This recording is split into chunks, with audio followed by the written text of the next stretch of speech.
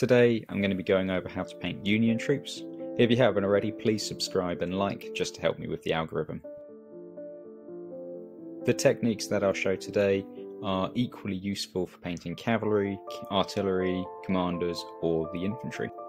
It really just depends which ones you want to paint first, but it's pretty easy. I find that black for Union is best to start with, and doing 1 to 2 light coats is better than 1 thick heavy coat. Next we're going to block in each of the main colours. Due to the quite dark black wash we're going to use later, at these earlier stages I would personally recommend using lighter colours than you ordinarily would.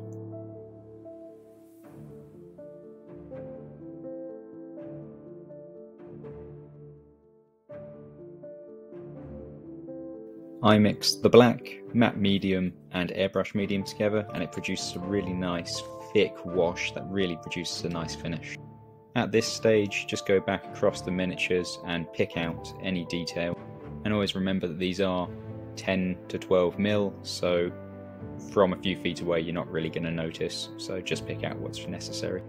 I personally like a slightly rougher type of flock for my miniatures because it just, in my opinion, grassland isn't always uniform, it's always a bit rough. And that's my quick and easy method to get the troops table ready fast. When I do my painting I usually do an entire sprue, and so that usually takes me about an hour and a half, and with that you end up with 5 infantry bases, 1 artillery and 1 commander.